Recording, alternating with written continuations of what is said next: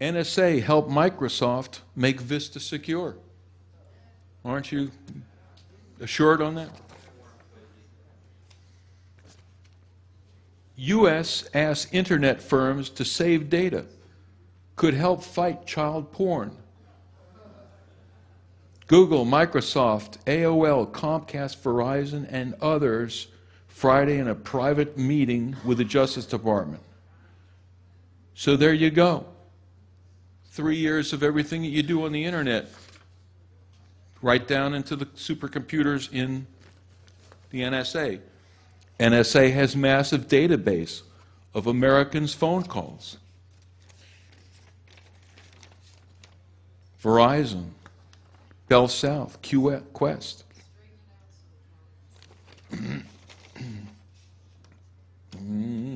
we go. Okay. Well, this is why I really need to have these guys get me the right projector. But you know, the main thing is that you get the drift of this, and of course, all the in-depth information about these events are still on the internet. Telecoms let NSA spy on calls, and then when individuals sue these people, which has happened since then, because this article here is February 6, 2006. When American people say, hey, you know, you had no reason to listen to my phone calls, I'm suing you, the George Bush people say, we're going to give them immunity. Just totally sidestep the Fourth Amendment and sidestep the Constitution. Patriot Act. What's the Patriot Act? That makes it okay. You know. This is the really scary thing about where we're headed. Web users walk Great Firewall of China.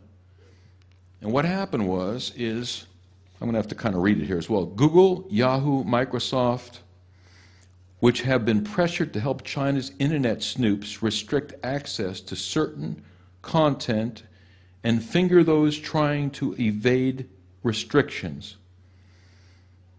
Watching on closed-circuit TV screens are linked to the nearby police station, looking over the shoulders of everyone. They're talking about a cyber cafe that people are in. The data collected through the use of software are instantly transferred to the police. This is 1984 high-tech. And you know something? These American companies, they just wanted the money. They went to China and said, yeah, you want to spy on the people, you want to lock them out? Give us the money and we'll show you how to do it.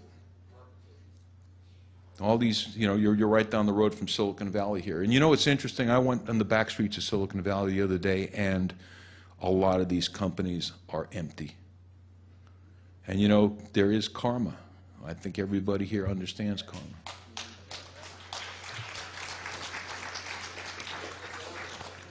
The amazing thing, though, is that, you know, countries have karma as well. And when Russell Means was here yesterday, you know, you think back on what the United States military did to rounding his people up in concentration camps. They gave them blankets with smallpox.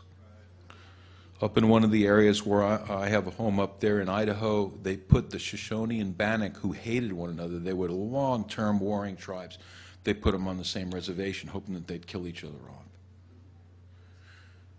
We genocided the South American people, the Vietnam people. We're working on Iraqi people. So karma is a big deal. And America, you know, may think it's going to go rolling on 200, 300 years, but you know something? Ain't going to happen. You can't go around genociding other human beings and expect that your life is going to be fine. It's not going to happen.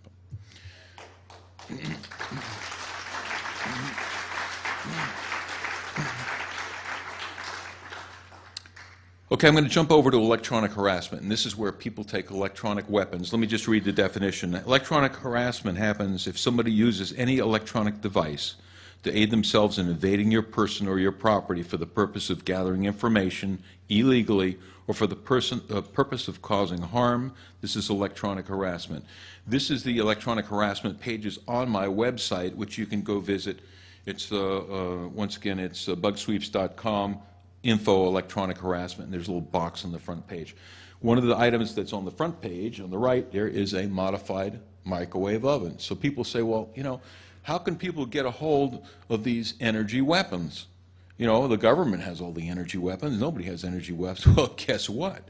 If you have a 1,200-watt microwave oven in your home and you peel the side of the oven open, which I had a case where these people did that. They were got in a conflict with their neighbors. And what they did is they peeled the microwave open on the side, and then they went, and this is a diagram that you can see on the internet, and they faced this weapon through the walls. And microwaves go right through the walls like they weren't there. So they radiated the next apartment and the next 2 apartments down. Each apartment, the people were getting sicker and sicker.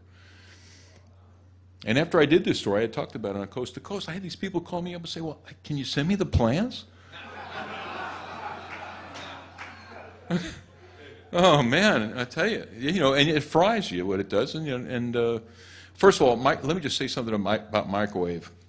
Isn't it a little odd? They say, don't even operate the microwave, or don't even stand near close to the microwave when it's operating because it's unhealthy. Well, here you got this klystron tube that's in it, and what it does is it puts 2.4 gigahertz into the food, and it vibrates the molecules at this frequency. And so once the food comes out, it's secondary emission. The heat coming off the food is 2.4 gigahertz. And then you take this food and you throw it down your throat into your digestive tract. Number 2 cause of death in America versus heart attack. What's the second one? Digestive tract cancer. 1980, when I did the research, and there's a doctor called Dr. Herzl that did the original research on it. It was out of Sweden because that's where the original microwaves came from. And he did the research and he found it was terrible for rats. I mean, it was horrible for everything. The original microwave company was thinking he'd come up with a great report. He says, look at this, it's killing my rats. And they said, oh, well, thank you for the report. That's all we need. We'll take the report now. But he ended up releasing the report and they put him in prison. The report's still around. And so what happens is microwave vibrates molecules in a whole different way than human beings have been eating food for the billions of years we've heated over a fire. It's a whole different dynamic. And when I read all the information myself back in 1980, I lifted my microwave up and threw it in the dumpster. And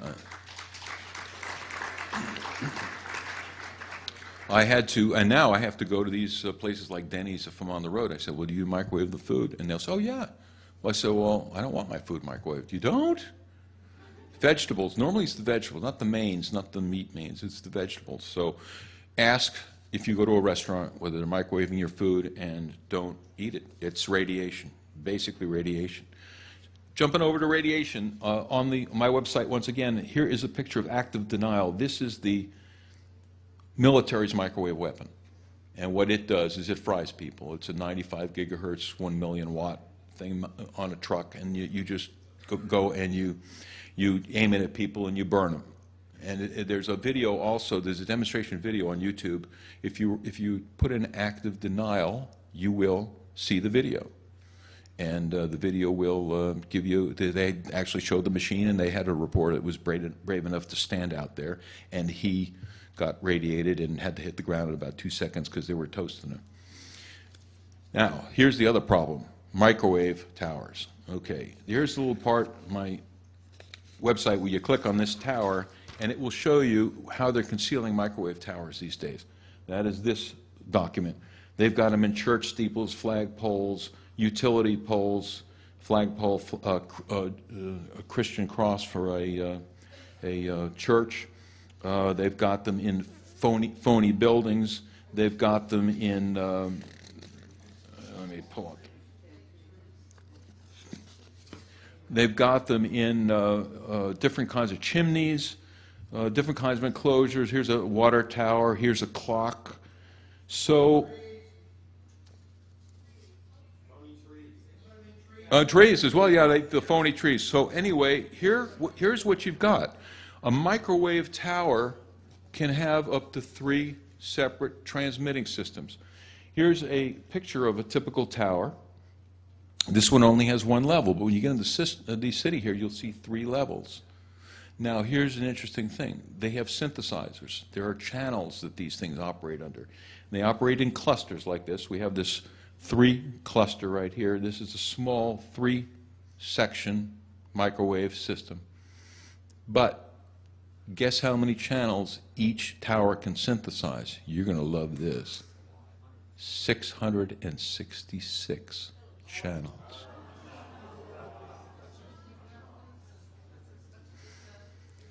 That's one tower level, and some of these have 3 or 4 because there's an AT&T and there's all that.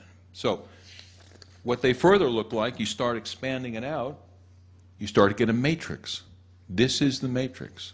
And what this is about is not just about communication. This is about what's going to happen when they decide to take over the streets of America. If there's a Rodney King event or some kind of event where they want to bring the people to their knees, they will take the synthesizers in here and they will turn off the cell and they will synthesize the kind of waveforms that we were hit with here yesterday. And all of a sudden you're going to be sick, you're going to feel terrible, you're going to have headaches, you won't be able to think straight, and that is what we're up against. Depends on how much power they turn it up. But it's not a matter of range anymore, because you see with a matrix like this, they're never more than a mile or 2 from the next one. So you can saturate a large area. Let me show you the next. This is the one that shows the 666 channels. Each one has the ability to generate on a synthesized basis. Here's another diagram that shows, it almost looks like a beehive, but you're living in there. And you know, I have people where I go to where they're located, and these hidden, you know, they don't understand why they're sick. And then we turn on this machine that I've got, and we see that there's a tower sitting right within 100 feet sometimes, and they're being just fried slowly. They always feel worse during rush hour. People will be 5 o'clock in the morning and 9 o'clock in the morning when the tower power comes up. The more people that are on the tower on the phone requests, more power from the tower. You've got uplink and downlink and control channel for every call. So if you're near a freeway where people are calling, and I've had several people that got very sick, and they would get sick they wake up 5 in the morning, their heart was racing. And by 9 o'clock, 10 o'clock, you know, they would peak with feeling bad. 10 o'clock, they feel better. They're okay 10 in the afternoon to about 4 in the afternoon. When the cell traffic comes back up, everybody jumps in their cars and get on the cell phone.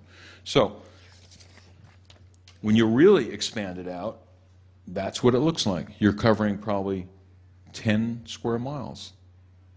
And there you are. The mind control system is in place.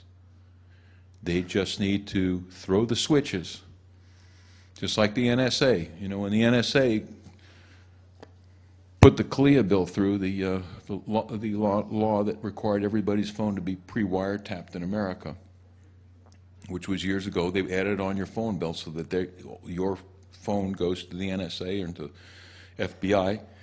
All they have to do is sit at their computer and punch in on the keyboard your phone number, and bang, all your calls go into the hard drive. This is going to be very similar. They just say, these sectors of the city are causing problems, let's let them have it. But it's gotten more refined than that. I have information that now, with a sample of your DNA, they can direct specific waves to specific people. So if you're a dissident in a particular area, they'll say, well, where is this person? Check his cell phone. Towers will ping the cell phone, oh, he's over here. Okay, I'm going to sit at my control unit here, and we've got his DNA. Let's give him a head cold for the next couple of days. Let's give him a virus. Let's take him out.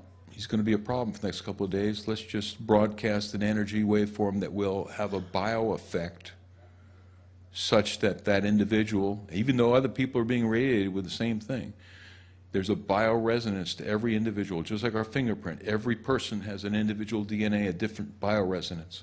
And so the original Stockland patent is on my website, where Stockland was able to go voice to skull with pulse transmissions in 92. And then after the rest of the development went black ops. We don't really know what happened after that. We knew we could put voices in group people's heads. What they did, and I know from the Russian translation, from Cheryl Welsh, from reading all her translated psychotronic stuff from Russia, that they figured out how to biocode these microwaves so that it can attack specific individuals. Or you can do races. Let's say you go to Arabia. You want to just radiate and send these negative energies to Arabic people. You code it so that the Arabic DNA is the only recipient of this negative stuff, and then all the Caucasian people don't get it. It's pretty far out.